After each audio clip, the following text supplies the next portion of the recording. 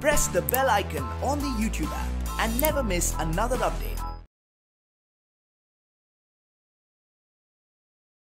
So we are taking the class 4th of 10th electric current, that is class 4 10th electric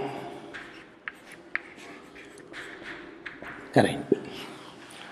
So in the last class we have discussed what is electric current and how to obtain electric current, right? The flow of electric charges in a given direction is called electric current.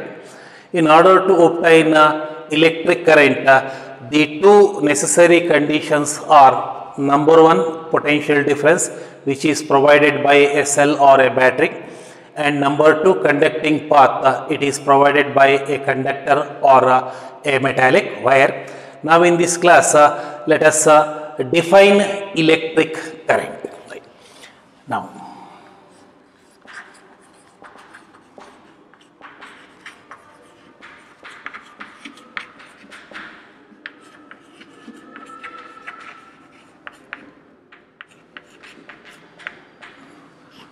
definition of electric current means to give a mathematical form to measure, right, the electric current. Now electric current is defined as the time rate of flow of electric charges across a section of a conductor, right. Definition: it is electric current is defined as the time rate of flow of charges across a section of a conductor. That means electric current is equal to charge flowed by time taken. Now let us consider a cylindrical conductor, right, connected to the terminals, right. Let a small cross-sectional area of the conductor, cross-sectional area like this. This is the cross-sectional area. So A, right, let a quantity of charge Q is flowing through the conductor for a time interval T. That the flow of charge in a given direction constitute an electric current. Let I be the electric current flowing through the conductor, that is through the section of the conductor. Then by definition, so electric current I is equal to Q by T, where I is the magnitude of current and Q is the magnitude of charge flowing across any section of the conductor, and T is the time taken, right. So this Q by T represents the time rate of flow of charges across the section of a conductor, right. Now if we take right, so SI unit of current is ampere. Ampere is the SI unit of electric current.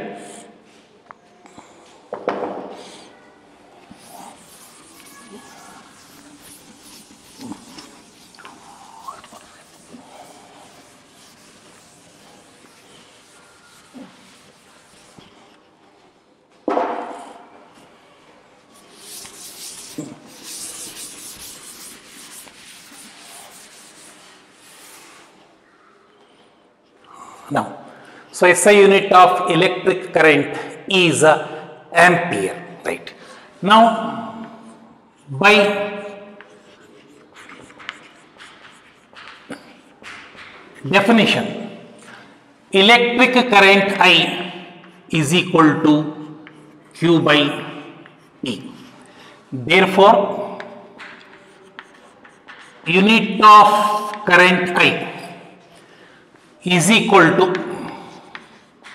unit of charge Q divided by unit of time.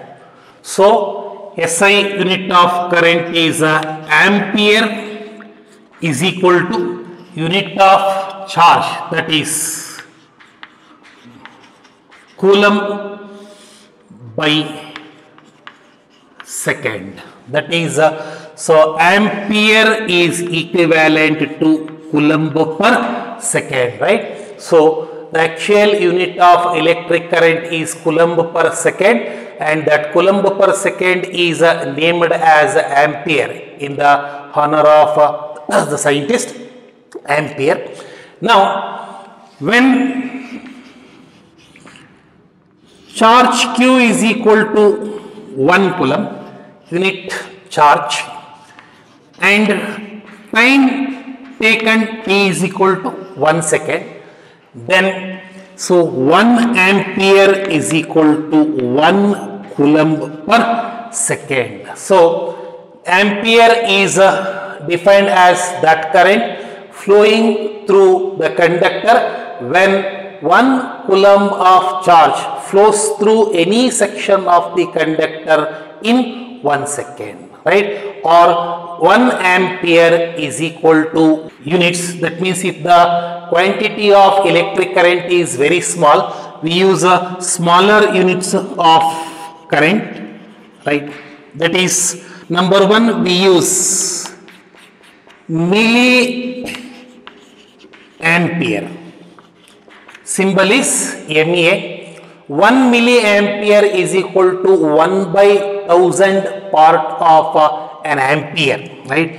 That is equal to 1 by 1000 ampere, or it is equal to 10 power minus 3 ampere. When we take this 1000 as 10 raised to the power of 3, when the 10 raised to the power of 3 is taken to the numerator, it becomes 10 power minus 3 ampere. Suppose if we have 2.5 milliampere, then the value of current in ampere, it is 2.5 into 10 raised to the power of minus 3 ampere. So example, right, 2.5 milliampere is equal to 2.5 into 10 power minus 3 ampere. This is how we can convert milliampere into, right, ampere.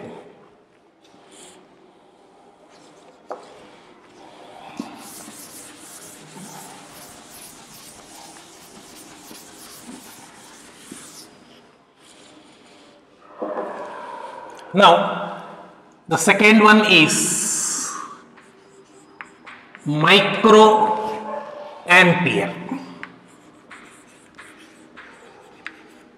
Its symbol is mu A, right? So micro ampere is equal to 10 raised to the power of minus 6 ampere. Say we have the current of 65 micro ampere current. That is equal to 65 into, right, microampere is equal to 10 power minus 6 ampere, right? So we have defined electric current. We have obtained a formula to calculate the amount of or quantity of current flowing through a conductor and the SI unit of ampere, right? Now let us take some numerical problems.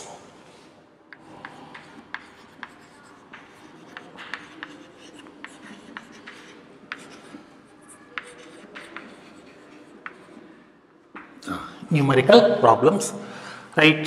So number 1, so I will read it out, right? and then I will write the data.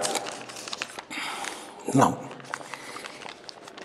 a current of 0.5 ampere is drawn by a filament of an electric bulb for 10 minutes. Find the amount of electric charge that flows through the bulb. Right. Now, we have given the data.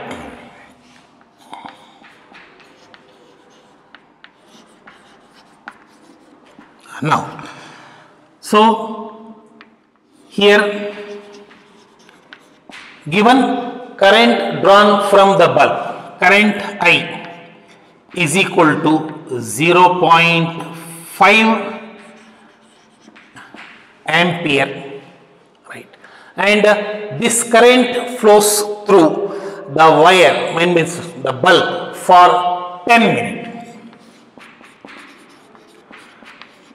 Time taken T is equal to 10 minutes. So, when we are using SI system, current is measured in ampere, charge is measured in coulomb, and time is measured in second, right? But given time 10 minutes, it is not SI system. It is a convenient unit, right? SI system of time is second. Therefore, we need to convert this 10 minute into second. So, this is equal to 10, the numerical value. So, 1 minute is equal to 60 seconds, right? That is equal to 60 seconds. Therefore, time taken is equal to, it is 600 seconds. Now, we need to calculate what? The charge flowing through the bulb. Q is equal to what?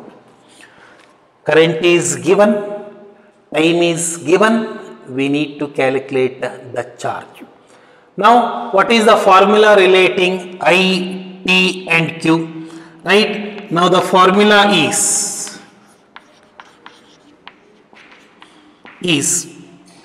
I is equal to Q by T.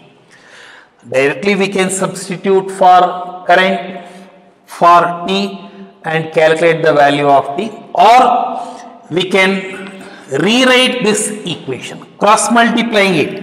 Q is equal to I into T, or Q is equal to, right, what is current? 0.5 into 600, or Q is equal to 0.5 means 1 by 2. 1 by 2 into 600 means 600 by 2. That is equal to 300 coulomb.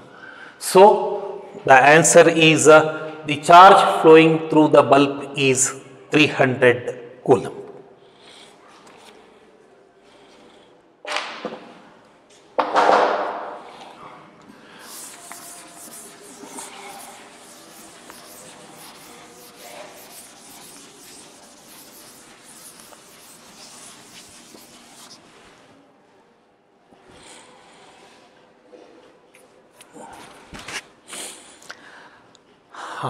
Now, we will take up a second numerical problem, right. A charge of 120 coulomb flows through a bulb for 1 minute. Find the amount of current flowing through the bulb. Here, the given data,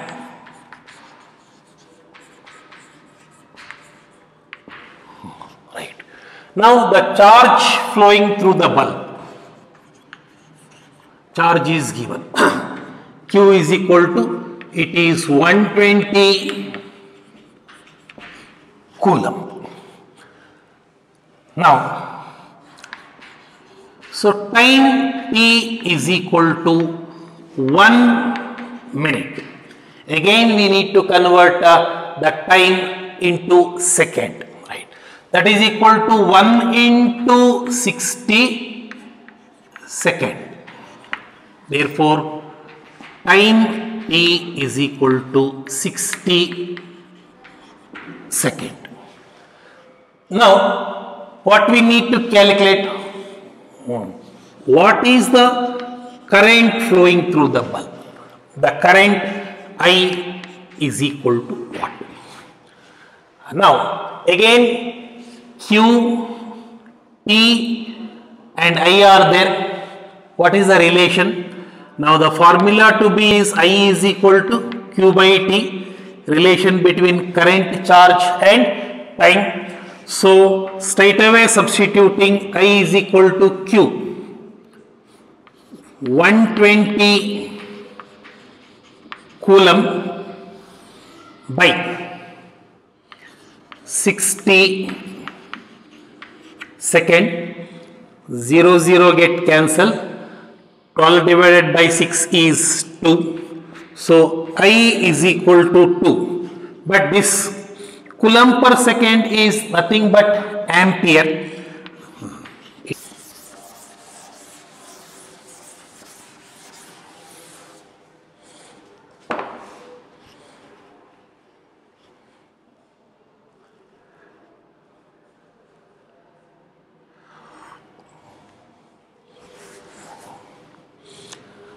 Now, we shall take up another concept, right, that is electric circuit.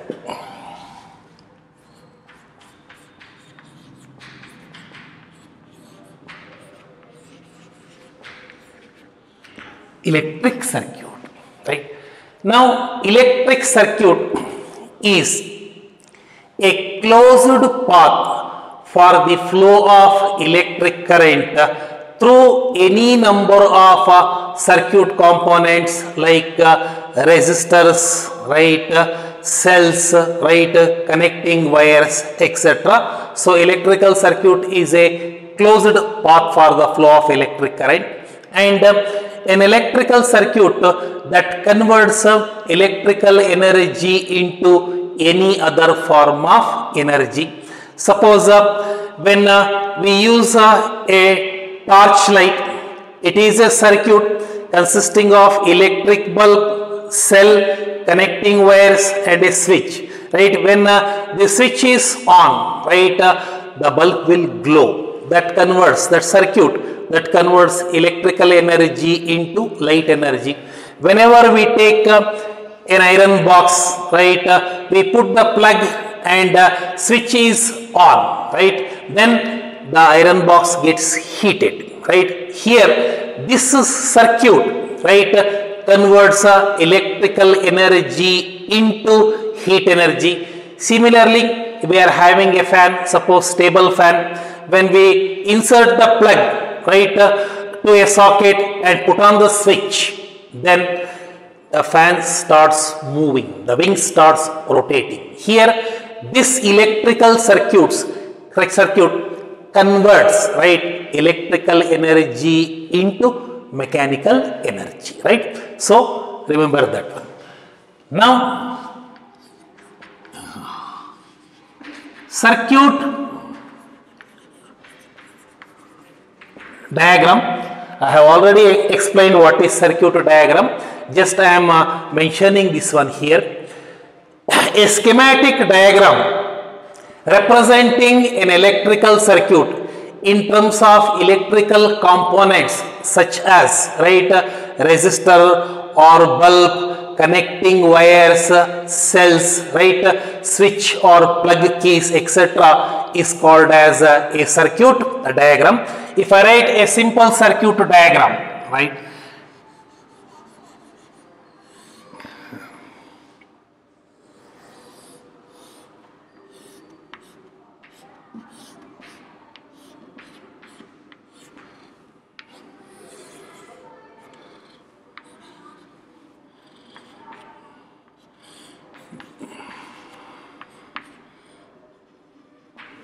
Right.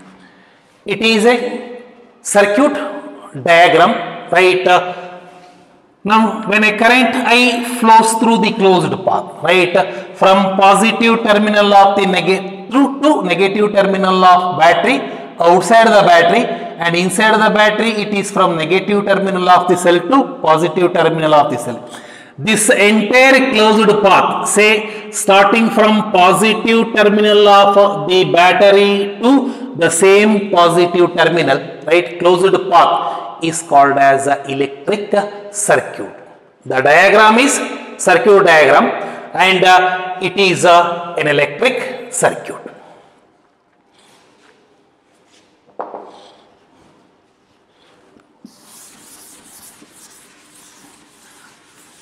Right. Now we take another concept, that is Ohm's law.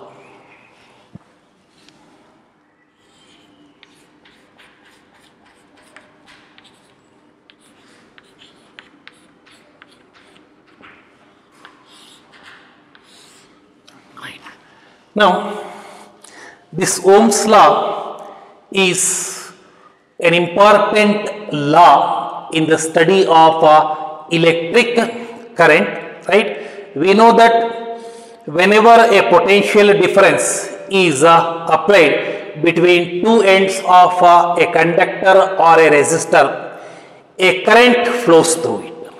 This Ohm's law gives the relation between electric current I flowing through a conductor and the potential difference V, right, applied across the conductor, right. Now, Ohm's law gives the relation between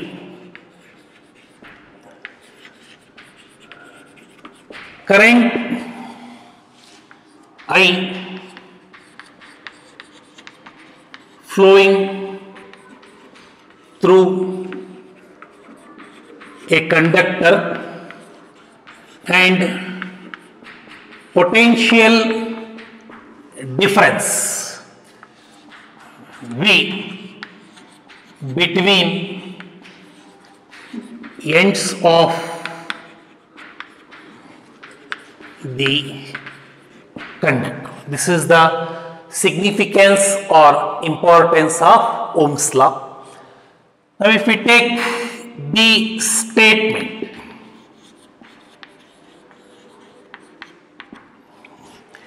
Ohm's law states that at constant temperature and other physical condition remain same, right? Electric current flowing through a conductor is directly proportional to potential difference between the ends of the conductor, right? The statement, at constant temperature, the electric current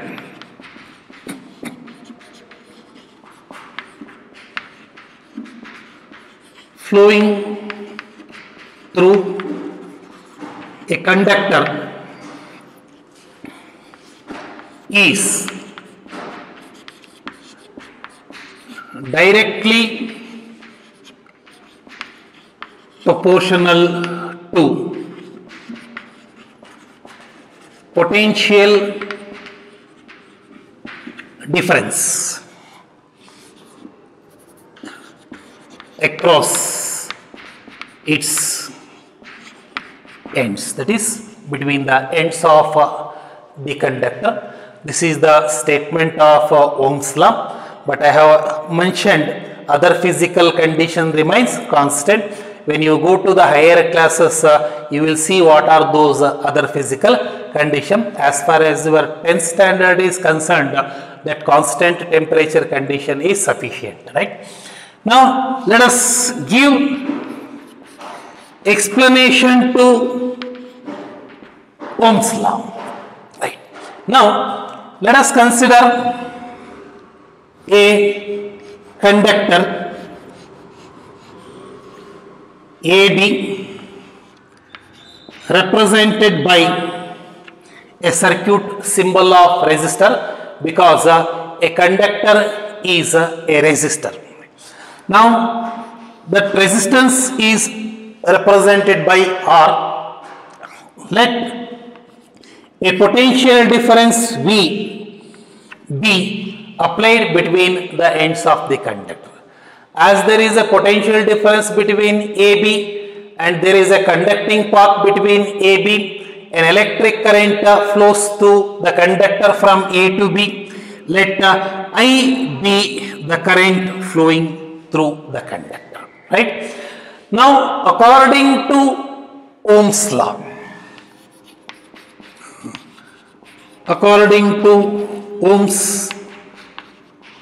law, at constant temperature, when temperature remains constant, right, electric current flowing through a conductor is directly proportional to potential difference between its ends.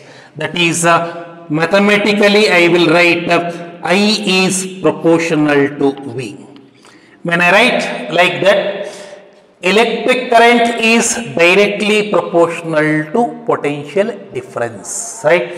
So when potential difference is increased, the current also increases, right? For example, when I put potential 0, so current will 0. Suppose if we put potential 1 volt, current is 1 ampere, then when potential difference is 2 volt, the current is 2 volt. When potential difference is 3 volt, the current is 3 ampere, like that. Not only like that, suppose if for 1 volt 2 ampere is the current, then for 2 volt 4 ampere, and for 3 volt we have 6 amperes. So that is the meaning of the current is directly proportional to potential difference, right? If we go on increase the potential difference between the ends of the conductor, now the current flowing through the conductor increases. When I is equal to 0, V is equal to 0, I is equal to 0, right? So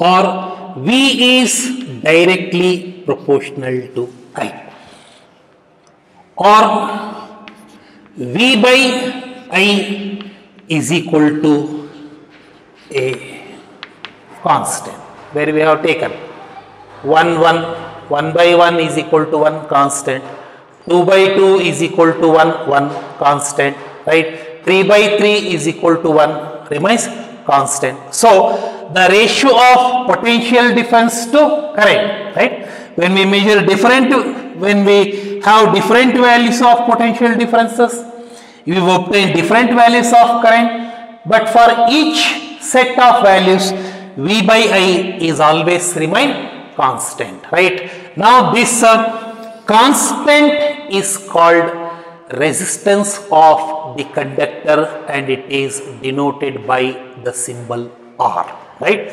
Now this constant is called resistance of conductor and is denoted by the symbol R.